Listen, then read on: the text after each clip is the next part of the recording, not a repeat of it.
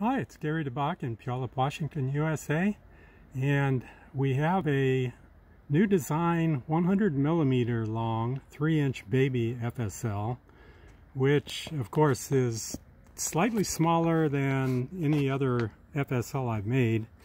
Let me just run down the construction here so you can see a few of the details. It has 34 turns of the 1162/46 Litz wire, pretty much the most sensitive medium wave Litz wire available commercially. And the 100mm long Russian surplus ferrite rods, it's kind of a challenge to fit on the 34 turns. I think if I had any shorter ferrite material, a coil like this is not going to work. But this one does work. It works very, very well, in fact. As you can see, the diameter here, this Baby FSL, only barely 3 inches, 76mm, and the highest quality components just barely fit on this short frame here. Got the 384P variable cap and extremely sharp, razor sharp tuning, very high sensitivity design. So this 100mm long 3-inch Baby FSL, I do plan to make quite a few of these and hopefully make the waiting list a little bit shorter than what it is right now for Baby FSLs. Anyway, let me put this 3-inch FSL here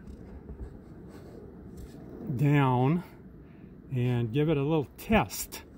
I have a daytime DX fringe station, which is 980 CKNW. This is in Vancouver, British Columbia. Vancouver, BC is about 156 miles to the north of here. And CKNW 980 is a 50 kilowatt station. It's pretty much at the fringe range limit of a daytime DXer signal, but let's see what we get on the stock CC Skywave.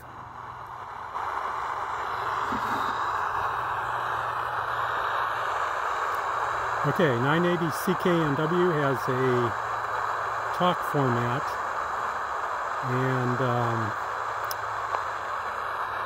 maxing out the volume here on the stock CC Skywave. I come up with something about S1. I hear a male voice, but definitely nothing to shout about. Anyway, let me move it into the pre-tuned Baby FSL range. The Baby FSL is tuned to 980, so you'll hear the increase.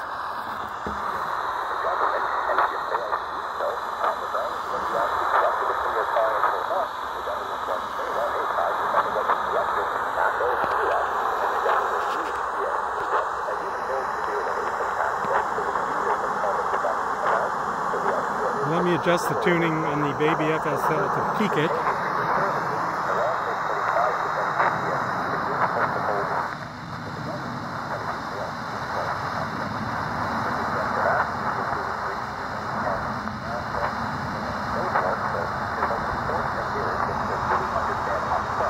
Once again, move it in and out to peak the distance between the FSL.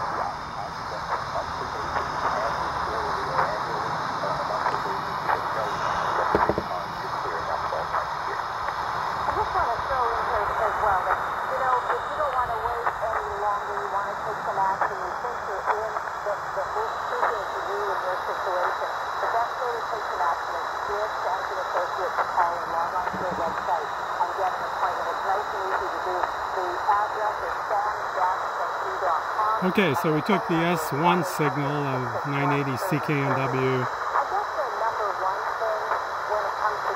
I think we got it up to about S7, S8. On the ferrite rod FSLs only, you can also get a signal boost off to the side. Let's see what we get off to the side of this.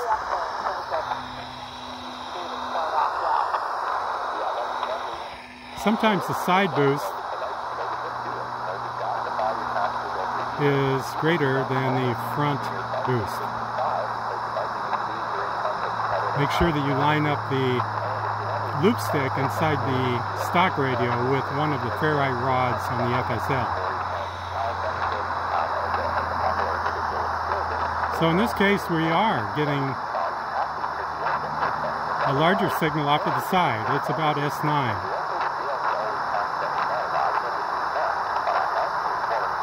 Starting to overload the CC Skywave. Here's the front boost again.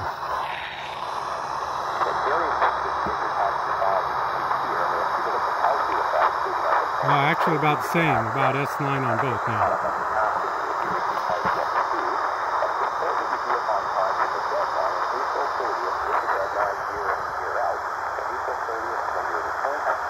Okay, once again taking it out of the FSL range.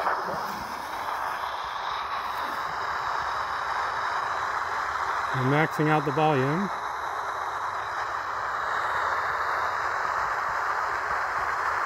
I hear a ghostly signal. Just barely enough to hear a man talking in there. So you can see why one of these Baby FSLs really does the job.